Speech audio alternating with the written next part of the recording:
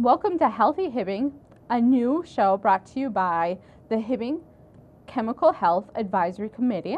My name is Casey Bechold. I am currently a member of the committee, and I am going to be speaking with Pastor Norton, Kevin Norton, who is the chair of our committee, and Cheryl Bisping, who is the Community Health Outreach Coordinator for Fairview Range. So Kevin and Cheryl, thank you for coming here today.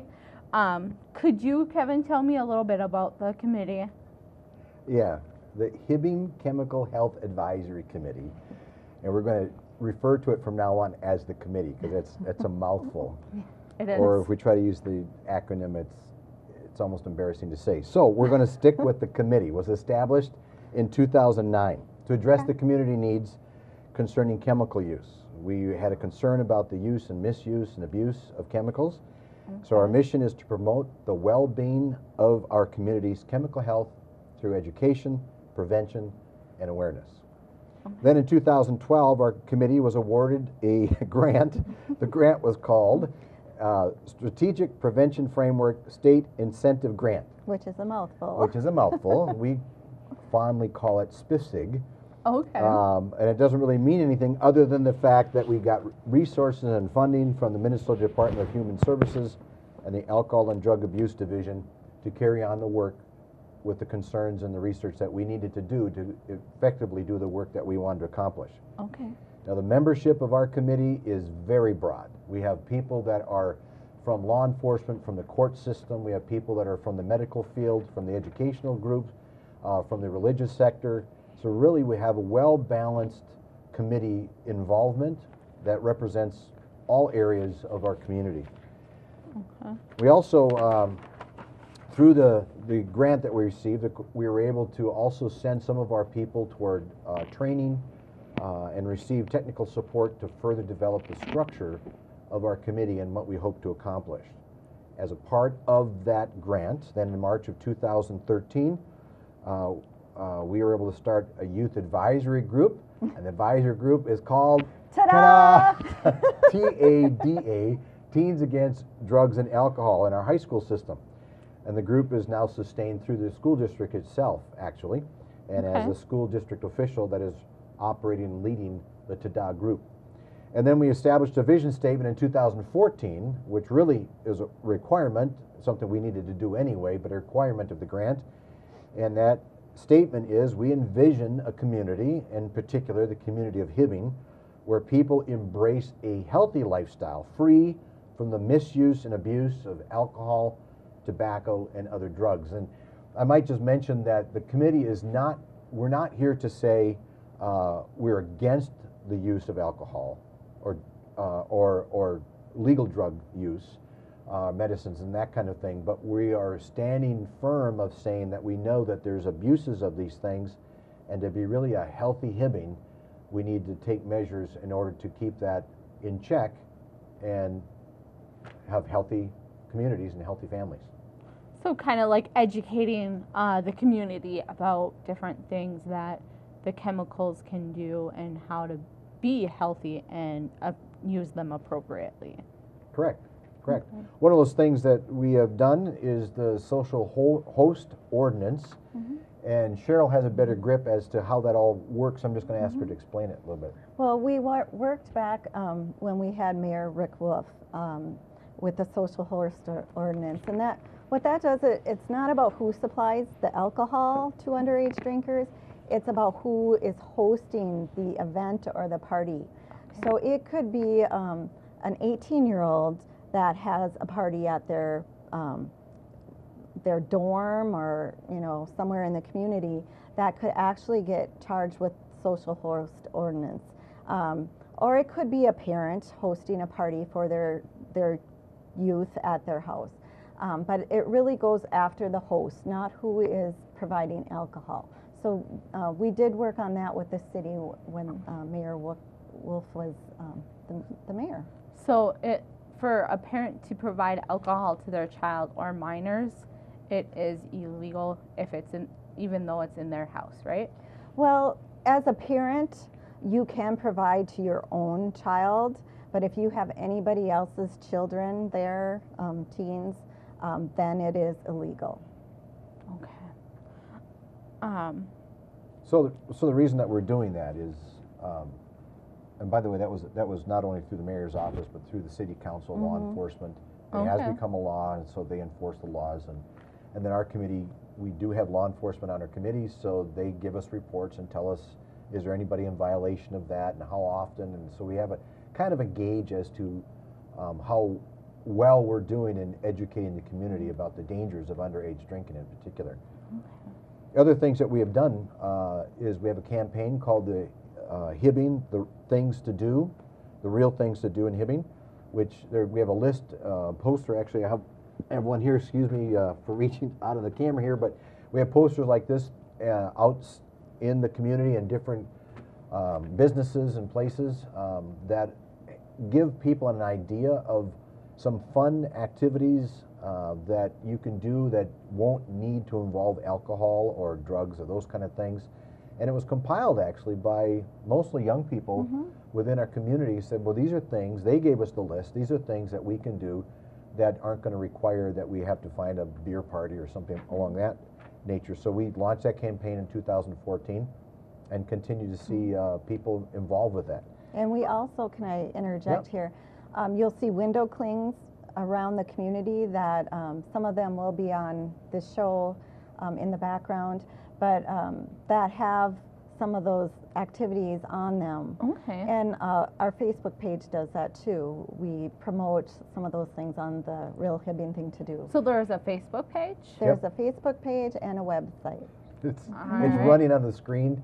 A website is actually, the show is named, it wasn't named intentionally after the website, but realized the teens that gave us the name, it also matched the website, which is Healthy Hibbing. So that's interesting. That worked out really well, yeah. Yes. Okay. And then we do have alcohol education curriculum that was implemented at the 9th grade level for students, and that was in 2013 and 14 school year. Okay. And that was to, again, help educate and make aware to those young people the dangers of using alcohol at an early age, and especially abusing that. And then we hosted learning community and attended national and regional trainings. And again, that's for the purpose of actually educating our team so that we're not out there just saying, oh, you should be careful how you drink, or you should be, you know, it's not a good idea to break the law, but the reasons why and how it affects us in the area of our physical well-being, but also in the area of our community well-being and those kinds of things. So Kevin and Cheryl, just wondering, are there any events coming up anytime soon? Yes, actually, we Fairview Range is partnering with Hibbing Community College for our Fun and Fit Expo. So last year we had our first annual Health Expo at the college, and this year is our second annual, and we titled it Fun and Fit. That will be held Saturday, February 20th from 10 to 3 at the Hibbing Community College. It is a free event, and it's for the whole family to come down. We're going to have health and safety and active living activities there. So what are some of the other events or things that will be happening at the expo? Sure, so the biggest draw probably will be the inflatable games. We'll have obstacle course. We're going to have sumo wrestling, and we are going to have a bounce house for the kids. There will be educational booths. There's going to be a lot of free health screenings. There's going to be a puppet show in the commons area for the kids. And then HCC is going to have tours of their new nursing, the simulated nursing lab that people can see. Okay, so it sounds pretty interesting and a lot of fun things. Have you guys ever seen the sumo wrestling stuff before? No. No? Sure, I thought you were one of the wrestlers. All right. So what will the committee be doing at this expo? Anything? Well, we are actually going to have our Intoxiclock, and Okay. yeah, so we'll have information and other activities. We're actually going to be partnering with the Mesabi Safe Communities Coalition, and I actually chair that coalition. That coalition works on traffic safety. So they're going to have their fatal vision goggles or their impaired vision goggles, and we'll have the Intoxiclock. What are those exactly? So they are actually goggles that you put on, and there are different levels of blood alcohol concentration impairment that they simulate. So we would have you walk the line and wear a pair of those goggles, and you would feel like you're impaired. It kind of demonstrates what different impairment levels would be like. That should be fun, interesting. So what is an Intoxiclock? You kind of brought that up. What is it? Yeah, so the Intoxiclock is a fun, interactive tool that we use to educate the public on their pattern of alcohol consumption and how it would affect their blood alcohol concentration and their impairment levels. And like I said, we will use that in combination with other activities with Mesabi Safe Communities Coalition. And we actually have a clip that we are going to show now about that Intoxiclock, so you can see what it is like. Oh, okay. That'll be interesting. All right. So when you drink, what do you usually drink? Usually a couple tablespoons of rum and Dr. Pepper. All right, so I do have some rum here, and there's ice in this kind of glass you use. Yes. So mix your drink. I guess I don't have the pop, but Usually about 3 ice cubes.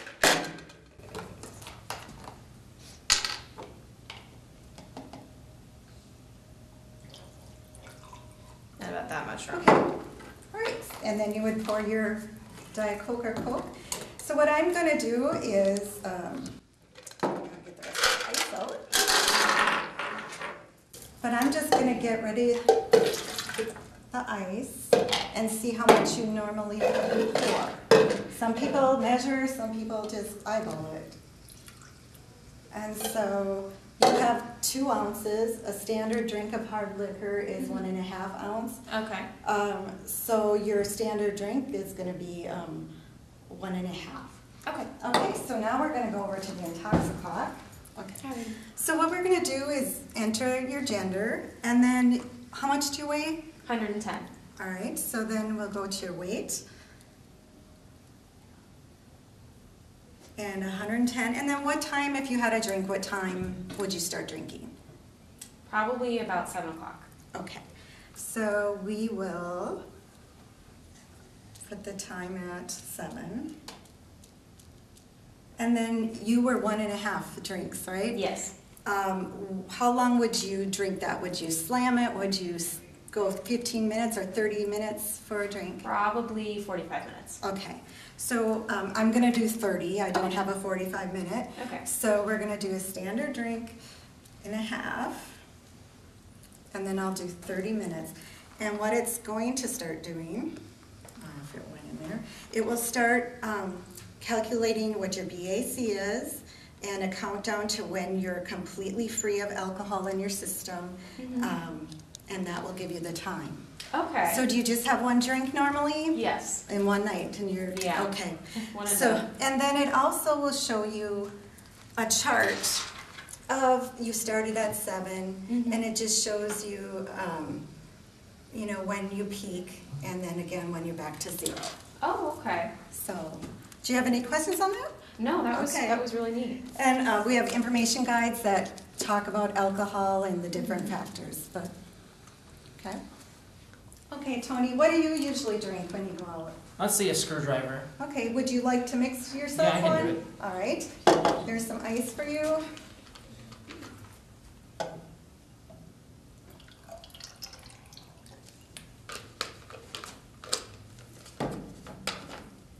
Okay, and then what I'm going to do, I can pour the beverage out again, measure.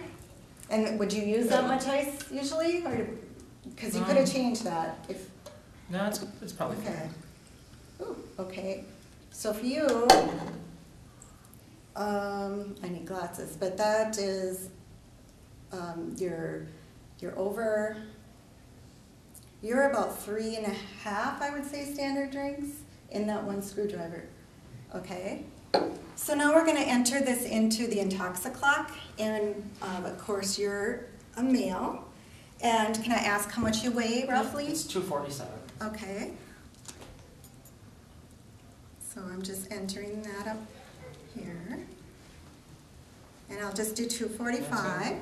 And then your standard drink, when do you usually start drinking? Probably around 9. 9 at night? Yeah. Okay, so we go up to the clock, and I'm going to move that up to 9.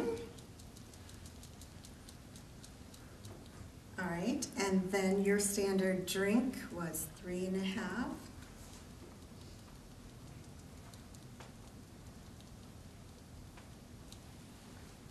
Okay, and how long would you take to drink that? Right away, 15 minutes or 30? I'd say about a half hour. Okay, so we'll go 30 minutes. And would you stop at 1 at No, probably 3 or 4. 3 or 4, like every 30 minutes? Yeah, probably. Okay, so then we're adding another 3.5, and just, you know, so now you're at like 7 servings, and you're turned red because you're over the legal limit. And then we're gonna do it one more time, because you said you would have 3. So you're not gonna be sober till 8:30 in the morning, but if you're going to work the next day, or if you're driving home, you're still intoxicated till about 8:30 in the morning, and that's what people don't realize. Mhm. So be aware of that. It's really good to know. Yep. Perfect. Thank you. Hi, Mary. Thanks for being our third participant. You usually drink wine, you said? I do. All right. Do you mind pouring how you would normally pour?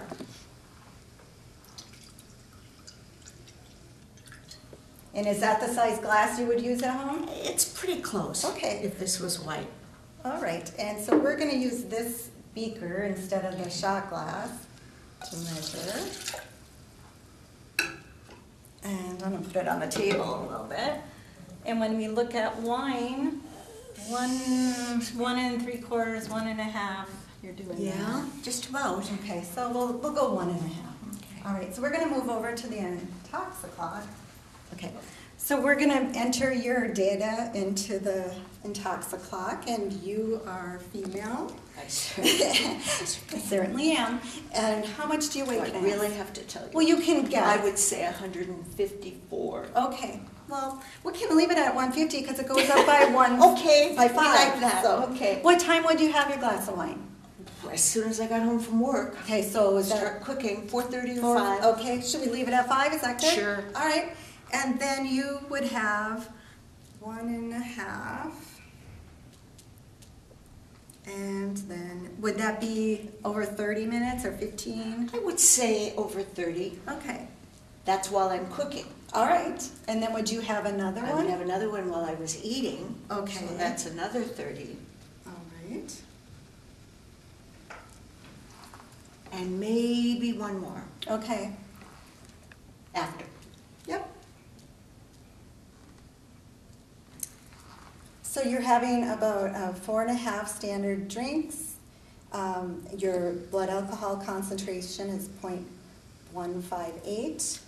And then it will take you 10.5 hours roughly for your blood alcohol to come to 0. And so that would be at 3:30 in the morning. What we find is that alcohol can interrupt your sleep a little bit too. So if you're waking up at 3:30, or, you know, that could be from the wine. Aha. Just something to know. That is true. That is true.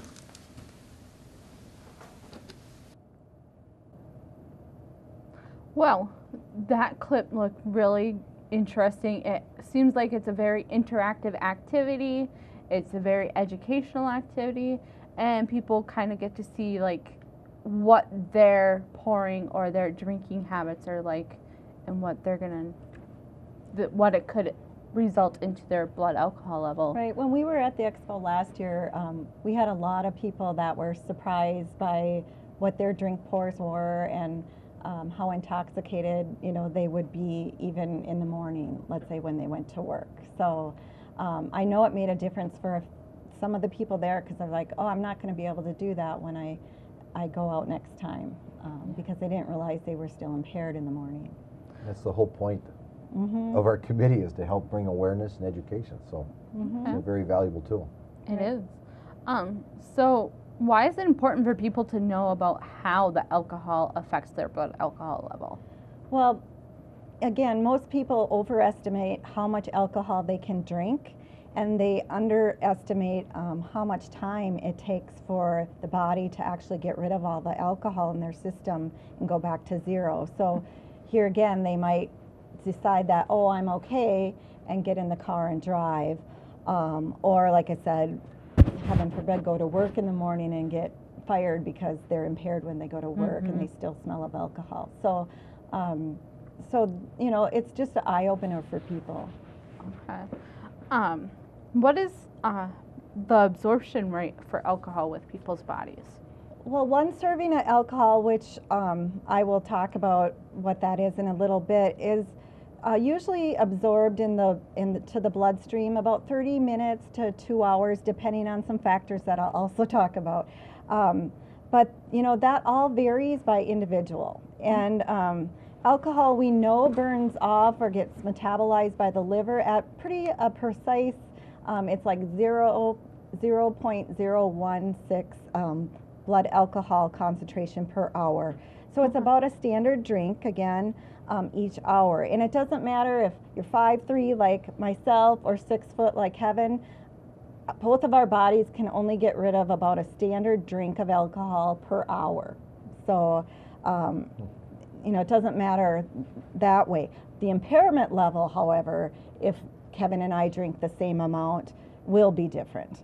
But our blood alcohol level will, you know, we won't, yeah. Okay. So you just mentioned something about a standard drink. Mm-hmm. Could you explain what that is? Well, if you're drinking a distilled spirit like rum, whiskey, vodka, it's going to be 1.5 or 1.5 ounces if it's a 80 proof or 40% alcohol. So 1.5 ounces, you know, would be a standard drink of hard liquor. Wine, it's 5 to 6 ounces. Your white wine has little less alcohol than your red. So a white wine, you can drink 6 ounces for a standard drink, a red, 5. If it's beer, it's a can of beer, 12 ounces, glass, 12 ounce. And again, some of the microbreweries, some of the darker beers are a higher alcohol percent. A 12 ounce at 5% is what is a standard drink. So if you're drinking some of those heavier beers, it would be less than that. So what's a standard, like a beer bottle, what's a standard? A 12 ounce. 12 ounce, Well, okay. yeah, I think a can is 12 ounce. Yeah. Okay. And the shot glasses? I measured I was experimenting, and my shot glasses at home are actually only an ounce, and I think they come in different sizes, so that's, you know. So it would vary. It would vary. Mm-hmm. Okay. So in other words, check out your shot glasses and figure out how much you're actually putting in it, right? Right. So does food affect the way your body absorbs alcohol in any way? Yeah, it certainly does, because let's say, you know, I went all day without eating, and then I decide to go out to the bar and have a drink, or go home and have a glass of wine. There's nothing in my stomach, and the alcohol is going to get absorbed right through the stomach lining pretty fast. Now, if I went home and ate, that food is going to slow the absorption because the stomach is working on that as well. Okay. So we like to tell people, you know, try not to drink on an empty stomach. Try to eat before you have a drink. Eat while you're drinking, and it's always a good idea if you've been out. I kind of like the weddings where they have sandwiches after the band is done playing, or the DJ. So you can have a ham sandwich or something, just to slow down the alcohol absorption and give yourself time for that. Do you crash a lot of weddings then? No, not I was just anymore. going to say, I'm not a wedding crasher. No? Get some free food. I have a big family though, so I go to a lot of them. Okay. So, what else kind of affects your blood alcohol level? I've heard of a couple different things like body weight, your gender in specifics. Well, of course, the number of drinks you're going to have, and what you're drinking, and then how fast you drink. If Okay. I slam a drink, my blood alcohol is going to spike, and if I'm done, it will come down, but it's going to spike. If I drink a normal, standard drink in 30 minutes, it's going to do a nice curve. Okay. But if I sip and just take it really slow, it probably won't even get me over the legal limit at all. In fact, it's better for someone to actually sip a drink, or at least drink a drink, instead of slamming, because what happens is alcohol is a depressant, and if you get to a certain point, at first when you drink, you feel kind of good. Yeah. It actually feels like, euphoria a little bit. But when you get to a certain level, then that depressant kicks in and it goes downhill from there. Okay. So it's kind of nice to keep it at that lower level. So if you're already depressed, it probably wouldn't be a really good idea to have a lot of drinks.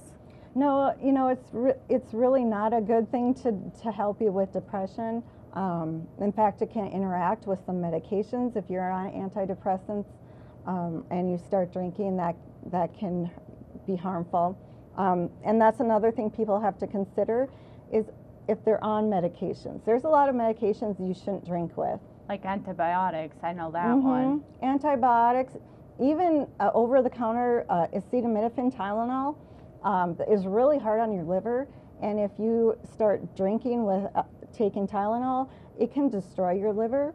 Okay. So it's really important to know that they're, narcotics, if you're pain medication, high blood pressure medication, all of that, you should really be talking to a doctor or pharmacist before you add alcohol to any medication. I was just going to ask, well, how do you know? Mm-hmm. But you'd be talking to the doctor. Mm-hmm.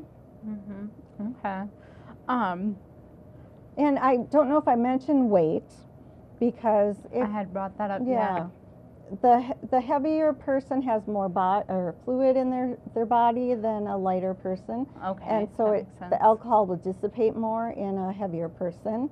Women, we have more fat cells, so that means the alcohol won't go into the fat, it will only go into the cells and the blood, so it will affect us faster or longer than a man, because they don't have as much body fat on them. Okay. Is there anything else people should really consider about when they're drinking? Yeah, you should look at who is pouring your drinks. We kind of talked about this before the show, that I like to measure my drinks, and my husband makes fun of me, but that way I know how much I'm getting. But if you go to a bar and they pour a drink, are they doing Yeah, just a eyeballing. bar I pour? know. Yeah. I know a lot of people I've seen, they just kind of like dump it in and go with whatever they And think they is. eyeball it. Yeah. Or my husband will use his fingers, or whatever, to measure. But that makes a difference between if I make myself a drink or my husband makes myself a drink. I know my drinks are usually a lot weaker than my husband would make them, for instance. So that's something you should look at. And other things up here, especially, we have a lot of shift workers. Mines. Mm-hmm. And law enforcement, firemen, Yeah. even the clergy can be out late, I'm sure. But if you don't get Get to bed by never, 9, that's good. Yeah. but if you don't get enough sleep, you're already tired, and then you add alcohol to that, and it's a depressant, so it can add on to that fatigue. I read that if you're tired, your liver actually slows down, and so it won't metabolize your alcohol as fast. So that's another thing to be concerned with and pay attention to if you're well rested or not. Alcohol also affects your sleeping habits, right? Yes, good point. If you have a drink before bed to help you fall asleep, unfortunately, you'll probably wake up in the middle of the night, because it does mess up your sleep cycle. Okay. So a lot of people, they'll say, oh, I didn't sleep, well. Sleep well after drinking Yeah. for a night. Or you might end up with a migraine or headache, hangover, so. Okay, just inject here for a second, because Mm-hmm. what we're talking about mostly is adults Mm-hmm. that are fully developed. Mm-hmm. Because with the teens, that's a different story we'll hear about in another program. But but we're dealing with those that are mature physically. Mm-hmm. And so it'll have an increased negativity if it's a young person. Yeah, good Yeah. point. The brain doesn't fully develop till somebody is 24 years old. There's a lot of science behind this. So if you add anything to the developing brain, whether it's alcohol, any other drug, it messes with how it develops. So it's really not a good idea to be drinking underage.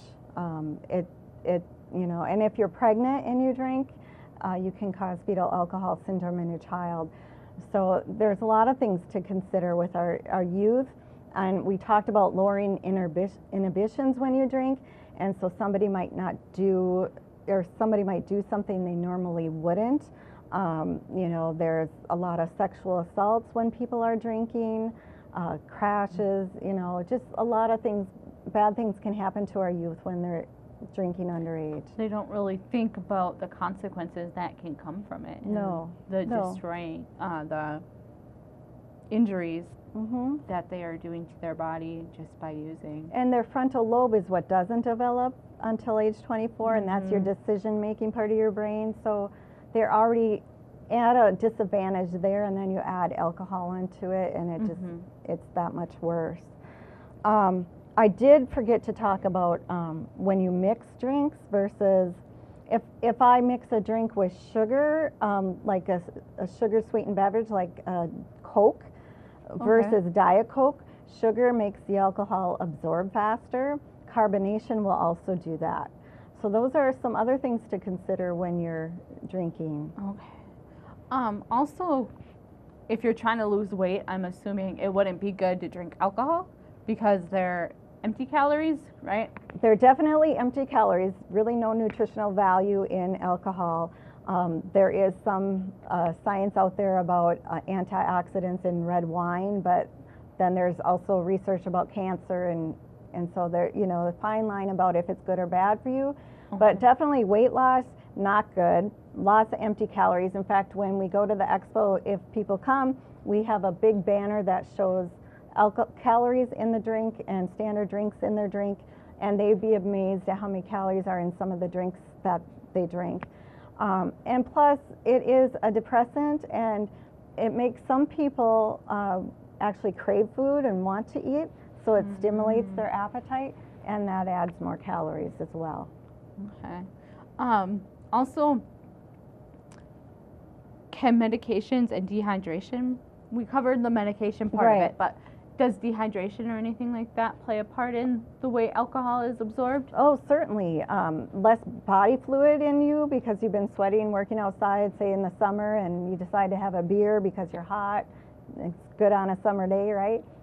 But if you are dehydrated, it's going to hit you faster than if you're well hydrated. So that's a good point too. Okay. And so what do you want everyone and participants that come to the Fun and Fit Expo to take away from that experience? Well, our goal is to get people to start thinking, actually right now as they're watching the show even, what are my drinking habits? Maybe I can start with this, because some people are misunderstanding the purpose of our committee. Okay. It's not to get people to stop drinking, but rather to drink in a way that's healthy and responsible. Yeah, we kind of sound like a beer commercial, but drink responsibly. But, we want them to think about, am I going out tonight? Do I have a safe drive home? Do I need to get somebody to be a designated driver? Do I need to make arrangements to stay overnight? What are those things to be thinking about? Do you have to work in the morning? Should I be drinking 10 beers when I have to get up in 4 hours to go to work? That kind of thing. Do you really want a hangover when you're going to work? Those aren't fun if you've ever had one of those. No, back in the day I had quite a few, and they were not fun. So we get older and wiser. yes, just a heads up, kids. Well, we do want we want adults to enjoy themselves, but to do so in a fashion that they're thinking through the process, Mhm. adding all these, and I know there's a lot of information we threw out today, but really to sit down and say, okay, if I'm going to have a drink, when's the last time I had a drink? And am I eating? Mhm. am I eating with it? Yes. Mhm. And am I tired? And what's Mhm. motivating me to want to do this? And what kind of drinking? I mean, there's a lot of stuff to be involved. Yeah. Mhm. People drink, a lot of people drink alcohol in different forms, and they live a very safe and healthy lifestyle. What we're concerned about are those folks that aren't stopping to consider what it might do to them or do to their surroundings or their family or their community. And I forgot to mention tolerance. So if you drink if you drink a lot or all the time, and On a you're daily or normal Yeah. basis. if you're used to drinking, you might not feel the effects as somebody that doesn't drink very often. However, your body can still only metabolize that standard drink an hour. So even though you might feel that you can go and drive, you might be at a very high BAC level. Kind of like those buzzed driving is still drunk driving type thing, right? Right. We have a lot more that we could cover, but that's why we're having a show. Makes sense, right, guys? Yeah. So this fun and fit activity sounds like a very educational and very informative activity to go to for families, especially, if you want to learn some different things about alcohol. So Hibbing Community, we hope to see you guys at the Fun and Fit activity. It is on February 20th from 10 to 3 at the HCC. Hibbing College Yep. Commons area, right? Yep. Well, we'll be in the commons area in We'll the be in the- hall. Okay. Screenings will be in the commons area, but the big gym has the inflatables. So Okay. we're actually going to be spread out all over, because then you have the nursing lab. So just come. It will be a great day. If it's cold out, bring the family. If it's not cold out, still bring the family. There's a lot to see and do, and free health screenings. So it's going to be worth it. I'll be there. That's for sure. I'm ready. Let's go. Thanks for watching this episode of Healthy Hibbing. We look forward to seeing you guys at the event coming up on February 20th. Stay tuned for our next episode.